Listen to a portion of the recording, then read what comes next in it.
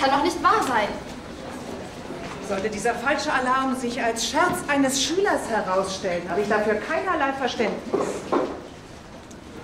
Wieso schreiben wir die Arbeit nicht neu? Ich bin völlig aus dem Konzept. Ich fange nicht nochmal von vorne an.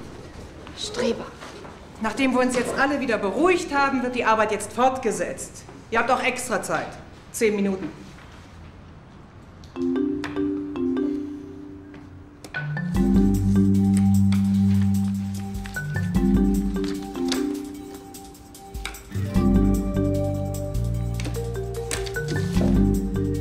Lisa, du bist schon fertig. Das sah vorhin noch anders aus. Mehr geht nicht. Du weißt, was das bedeutet. Eine 6 mit Anlauf.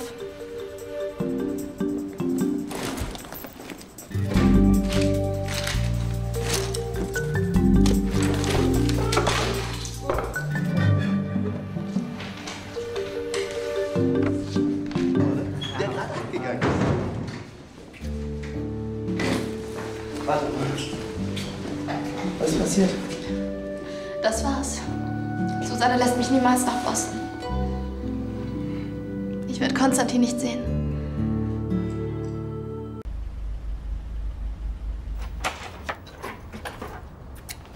Ihr kommt genau richtig. Essen ist gleich fertig. Klasse, was gibt's denn? Zur Feier des Tages Lisas Lieblingsgericht. Lisa, Susanne, gönn ihr doch mal einen Break. wie war die Mathearbeit? Könnt ihr das nicht nach dem Essen bequatschen? Trotzdem kann ich doch wissen, wie es gelaufen ist. Das fragst du noch. Du bist echt das Letzte! Was ist los mit dir? Ich hatte keine Chance und trotzdem hast du mich in die Schule geschickt. Lisa, man kann sich nicht einfach nach Lust und Laune vor einer Arbeit rücken. Wegen dir kriege ich jetzt eine 6. Was denn so schlimm? Ich bleibe sitzen, darf nicht zu Konstantin. Das ist doch genau das, was du wolltest. So ein Unsinn. Ich hasse dich!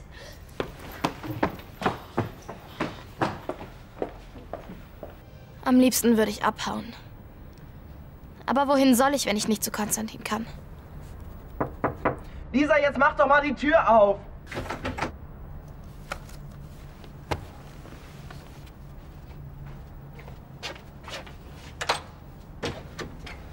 Lisa, musste das sein? Du hast Susanne echt eins reingehauen. Selber schuld. Nee, das war eine Nummer zu krass von dir. Sie hat mich einfach in die Schule geschickt, obwohl sie wusste, dass ich Mathe verhaue. Du tust ja gerade so, als wär's ein Verbrechen, jemanden in die Schule zu schicken. Wegen ihr bleibe ich sitzen. Klar, es sind immer die anderen. Ja! Du hast genau gewusst, worum es geht. Ich wollte doch lernen. Na, das hat man gemerkt. Mann, ich bin eingepennt. Und dafür gibst du jetzt Susanne die Schuld, ja? Fall du mir auch noch in den Rücken. Und du entschuldigst dich jetzt bei Susanne. Hau bloß ab!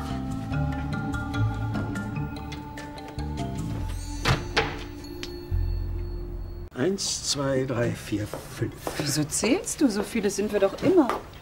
Heute sind wir nur zu dritt. Guten Ja, Tag. siehst du? Ja, und was ist mit den Kindern? Paul ist schon in der Schule. Lisa? Mich würde wundern, wenn sie mit uns frühstückt. Mathearbeit oder Liebeskummer? Sie hat gestern ihre Mathearbeit in den Sand gesetzt. Aha. Dass sie das den Appetit verschlägt, das kann ich gut verstehen.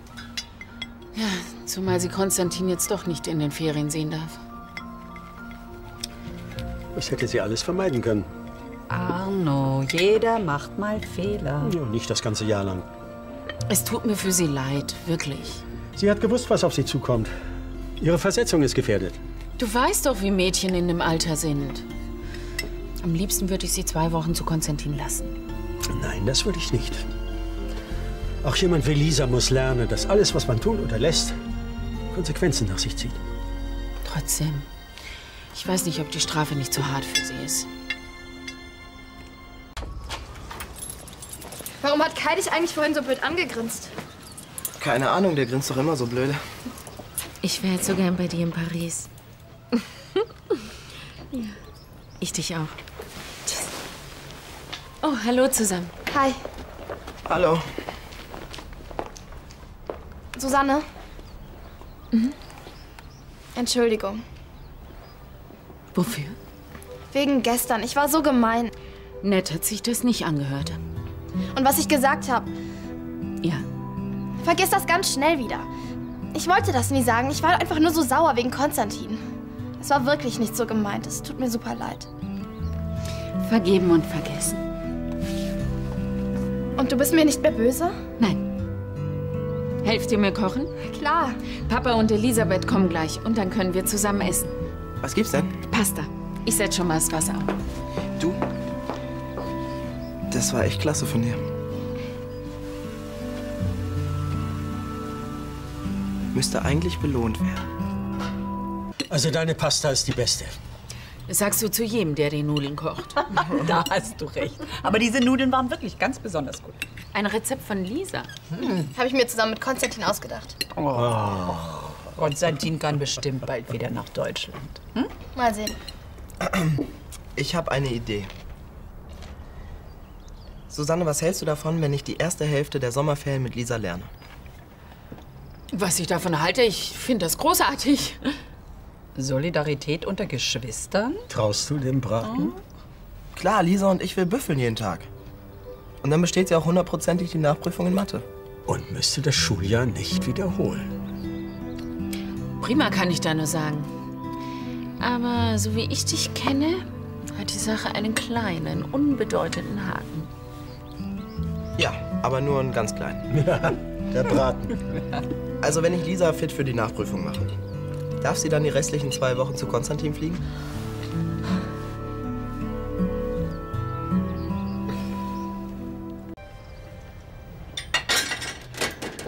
Ach du. Na, bei dir kommt ja richtig Freude auf, wenn du mich siehst. Vielleicht, wenn du mir hilfst, die Spielmaschine einzuräumen. Ich wollte eigentlich zum Training mit der Schulmannschaft. Du kannst es kaum erwarten, bis Susanne wiederkommt, oder? Kannst du mir mal sagen, wozu sie Bedenkzeit braucht? Ja, wie nennt man das denn, wenn Eltern die einfachsten Dinge kompliziert machen? Erzieherische Maßnahme. Du denkst also auch, sie lässt mich fliegen? Na, wenn du die Nachprüfung in Mathe bestehst, was soll sie denn dagegen haben? Ich fall nicht durch. Ich habe doch den weltbesten Mathe-Nachhilfelehrer. Auch wieder wahr. Na, so fleißig? Hoffentlich nicht nur, um gutes Wetter zu machen. Sag schon, darf ich fliegen? Also ich habe noch mal gründlich darüber nachgedacht und mir ist beim besten Willen nicht eingefallen, was ich dagegen haben soll. Sag ich doch. Wenn ihr beide so fest zusammenhaltet, komme ich ja eh nicht dagegen an.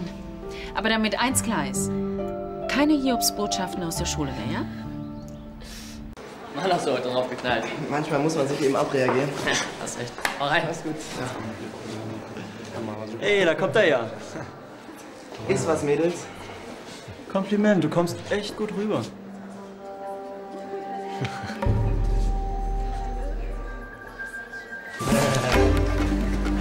Tja, so kann aus einem Schnappschuss ganz schnell ein Fangschuss werden. Mach das sofort ab. Wieso denn?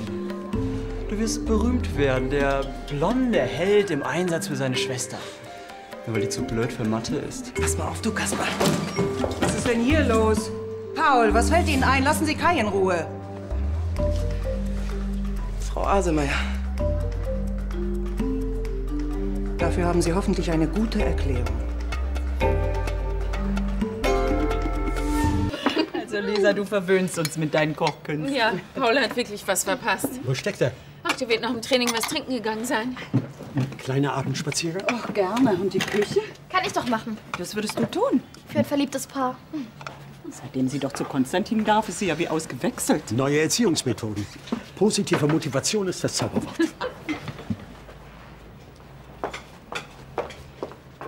Und ich kann dich mit der Küche wirklich alleine lassen? Du hast doch sicher auch noch was Besseres zu tun. Ein Telefongespräch in die Stadt der Liebe. Ich wünschte, Carla wäre hier. Aber weißt du, was mir wichtiger ist? Dass wir zwei uns wieder vertragen. Mir auch. Ja, und jetzt los. Lass Carla nicht so lange warten.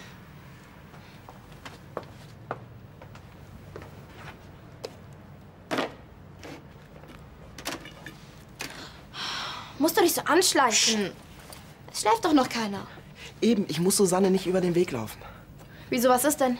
Die Aktion mit dem Feueralarm. Ja, war eine blöde Idee von mir, okay, aber es hat doch niemand mitbekommen. Und ob?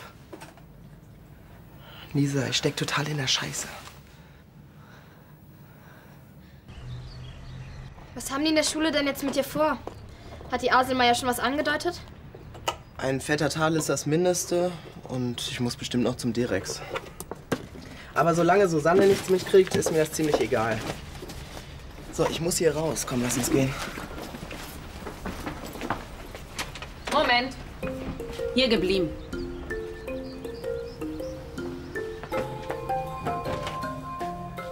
Oh, du weißt also auch schon Bescheid. Und woher weißt du? Ich hatte gerade ein sehr angenehmes Gespräch mit Frau Aselmeier. Was hast du dir bloß dabei gedacht, den Feueralarm auszulösen? Ich weiß auch nicht. Ich dachte, es könnte ein guter Gag sein. Ein Gag? Damit macht man keine Scherze. Warum hast du das getan? Hast du mal an die Kosten für einen überflüssigen Feuerwehreinsatz gedacht? Abgesehen davon, für diesen Gag steht dir eine Schulkonferenz bevor.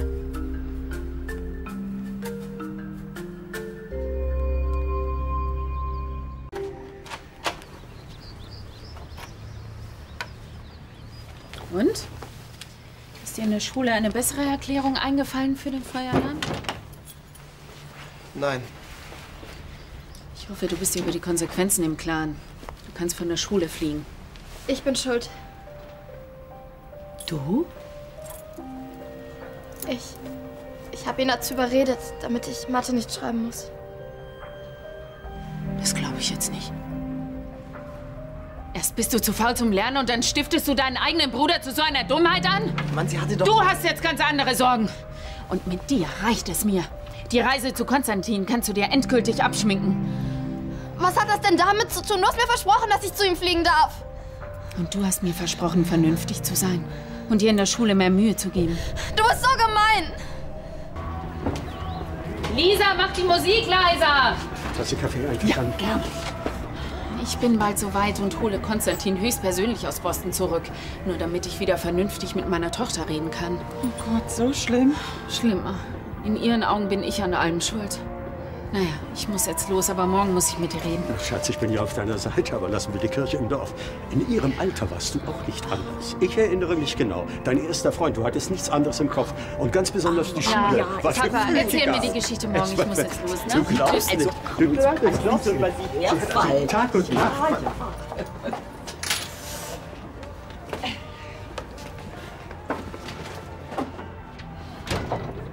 Habt ihr Joghurt mitgebracht? Ich dachte, es ist nur welcher da. Oh Mann, ich brauche Eiweiß. Für den Muskelaufbau. Wieso kapiert das keiner? Mann. Jetzt frag mich nicht, ob ich das während meiner Auszeit vermisst habe. Manche Dinge ändern sich nie.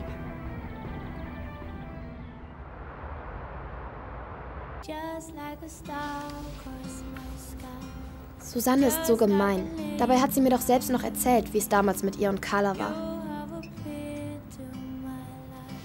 Man muss um die große Liebe kämpfen, egal was die anderen darüber denken. Aber jetzt ist Konstantin in Amerika. Und ich sitze hier und darf nicht zu ihm.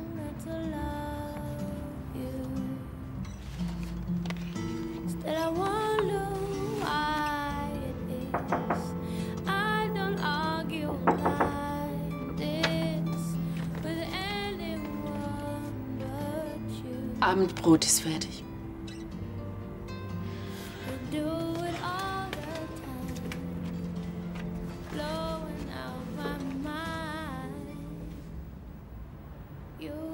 Wir können uns doch nicht ewig anschweigen.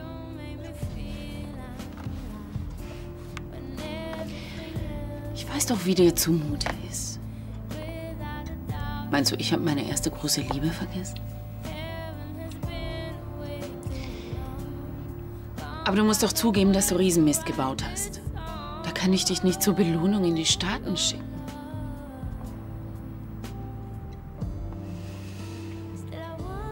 Lisa, verdammt nochmal, jetzt sag auch mal was. Zwischen uns gibt's nichts mehr zu reden. Aber du musst mich doch verstehen.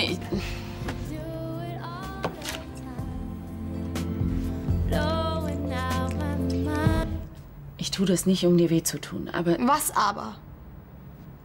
Lass mich einfach in Ruhe.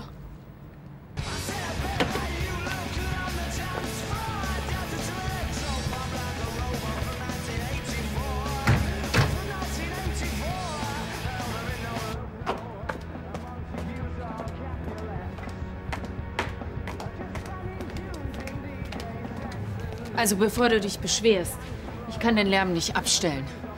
Lisa ist total auf Krawall gebürstet. Ich weiß nicht mehr, was ich machen soll. Ich komme einfach nicht an sie ran. Ist mit mir dasselbe. Ach, Papa, wir zwei können doch noch miteinander reden. Ich meine Elisabeth. Auch ich komme nicht mehr an sie ran. Hast du ihr das mal gesagt? Was ich sage, was ich tue. Ihr seid ja zu Hause? Kommst genau richtig. Das Essen ist gleich fertig. Gut.